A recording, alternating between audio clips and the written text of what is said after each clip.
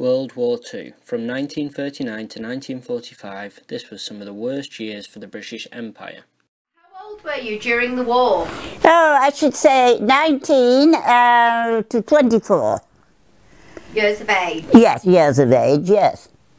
These are some of the things that people would do socially, such as have dinner parties, meet up with each other in the park, as well as getting rare visits from the King and Queen. So, you said that you was a child. What did you do for entertainment back then? Well, when I was a kid, the only thing you could do was either the cinema or the YMCA. Yeah. And that's what we did. But I was in the Sea Cadets. Yeah. We could join the Sea Cadets. Funny that, when I went to the Air Force. Didn't have much local entertainment. So quite a few of us used to go to Manchester to the Long Bar. Used to house all the Americans and things like that. And we used to spend an evening there, and it was very nice. And you'd have a dance? Oh, yes. And a drink? Yes. Some foods in World War II were restricted as they were not able to get into the country because of the Germans bombing the merchant ship. Because of food availability, because of the rations that were on, yes. Did you find it difficult in obtaining food? Not really.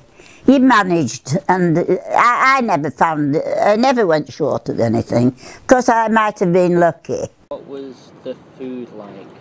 Well, I was lucky because in Aircrew, you were all right with food in Aircrew. And then when I came off Aircrew, because we'd been on a Lancaster, and they were phasing about the Dulwich jets, and they didn't want an air gunner on a jet, over time. And I got a job as in charge of the officers' mess as RAF Padgate. So I was in charge of the officers' mess. So I was all right because I was having their food, Yeah. So I didn't do so bad.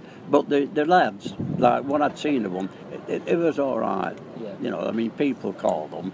I dropped a clangeria because one of the wreaths on there is from the catering corps. Yeah. And I said to the chap at the side of me, I said, they killed more than what the bloody Germans did. He said, I was in the catering corps. As of 2015, we now have over 1,000 war memorials within the United Kingdom.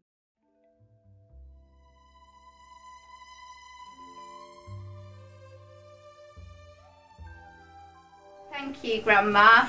Is that all?